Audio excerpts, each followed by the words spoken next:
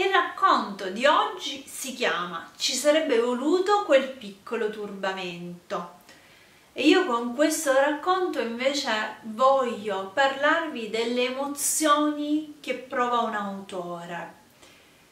In realtà questa rubrica in 3 puntate è pensata proprio per parlare di questo, per parlare di come un autore gestisce il proprio lavoro, come gioca con le proprie emozioni, da che cosa trae ispirazione, come gestisce il lavoro quando è finito, la rilettura.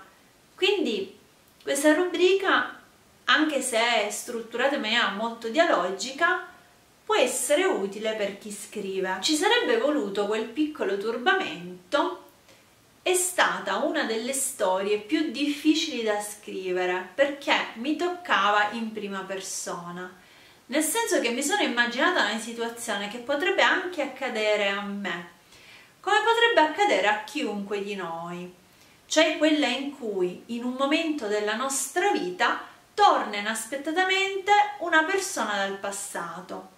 Non sappiamo se accoglierla o respingerla fortemente.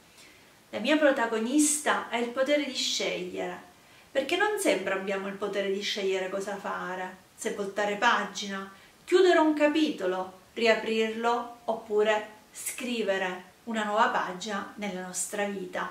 Questo racconto parla di un'intuizione. La mia protagonista si sveglia una mattina e si sente strana, sente che sta per accadere qualcosa. E quello che accade è che ad un colloquio di lavoro si presenta un uomo con cui lei aveva avuto una storia molti anni prima, ma che aveva segnato una parte importante della sua vita.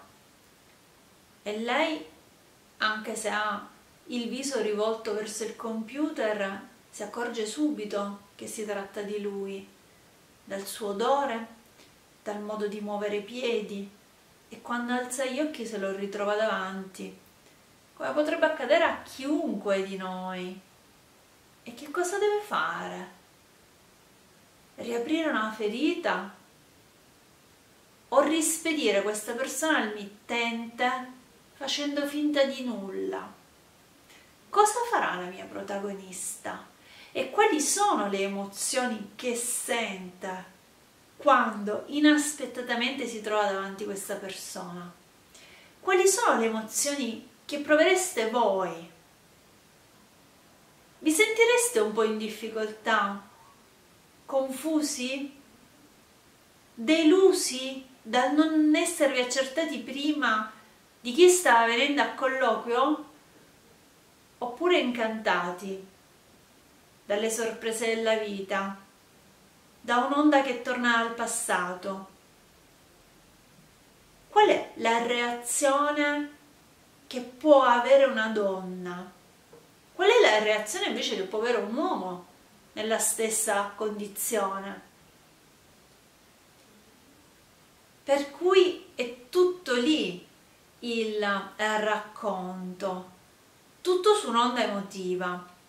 Io l'ho scritto diversi anni fa, forse 10 anni fa, non ci ho più rimesso mano, però è un racconto che vale la pena raccontarvi, che vale la pena presentarvi, perché è qualcosa che ci può essere utile. Come utilizzare le nostre emozioni per costruire una storia.